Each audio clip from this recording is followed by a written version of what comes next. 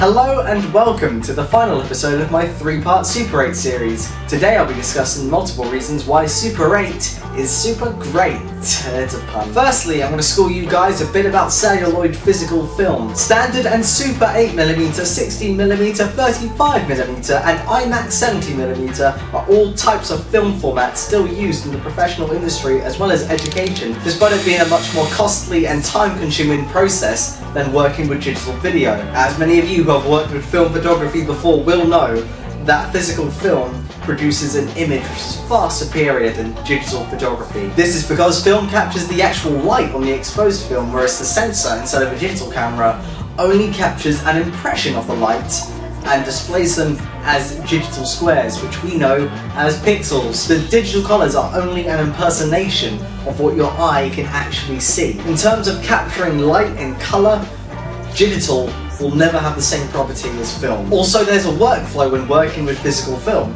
Physical film forces everyone in the production and pre-production stages to be more careful and thoughtful about their actions. The constraints you get when working with physical celluloid really tests a filmmaker's decision-making ability. Even big Hollywood film directors support celluloid filmmaking. Christopher Nolan's recent film, The Dark Knight Rises, was filmed on IMAX 70mm. Nolan has stated in the past that he believes that the absolute move to digital is devaluating what we do as filmmakers. Anyway, now back to specifically Super 8. Super 8 is the cheapest and easiest way to get into celluloid motion picture, and it offers a very unique, scratchy look with saturated colours. The look of Super 8 film is often associated with memories because of its use throughout the late 60s and early 80s for home video. Also, the fact that it's silent and combined with the scratches and pastel-y colours it makes, these memories appear almost dreamlike. When in modern day productions, whether that be for television or film,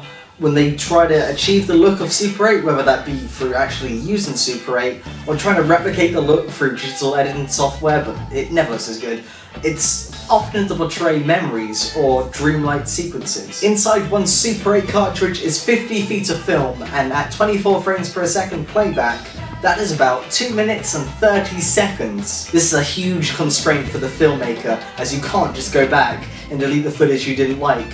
But creativity is born out of constraints. To give you an example, you can't just go up to a writer and go, "Hey, write me a screenplay for a film, please." They won't know where to begin. Just a film? What kind of film? You need to give them constraints, like make it a horror, set it in Italy, and write a character which Natalie Portman can play. Now go do that, and that's much easier than starting with no constraints at all, besides it has to be a film. Filmmaking is always a series of problems you overcome. When working with the constraints of Super 8, you must be selective, you must be conservative with your shots, you must be very careful with everything, like the aperture, the focus. Everything has to go perfect the first time. And it's because of the creativity born from the constraints of Super 8 that film events have been established like Straight 8, which, by the way, is being recognised by Cannes Film Festival and every year has their Super 8 films screened at Cannes Film Festival, the most renowned film festival in the world. I am somewhat of a film diarist. I'm a big fan of filming my life and trying to capture real moments through film. When I do so, I have to adapt a similar mindset of a documentary filmmaker who has to adopt the sixth sense of knowing what to cover on film and also when to begin recording,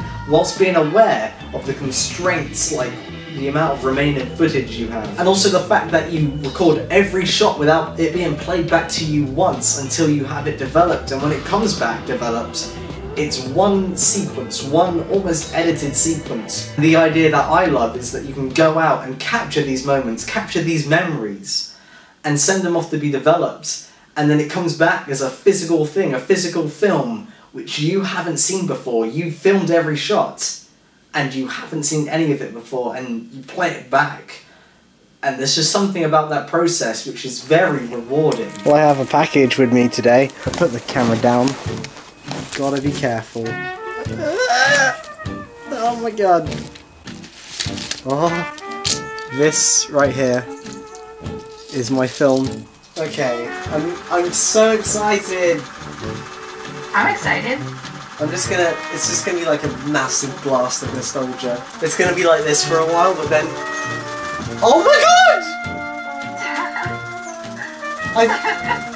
Oh, that came out so nice! It looks so good. Oh my god! Look at that!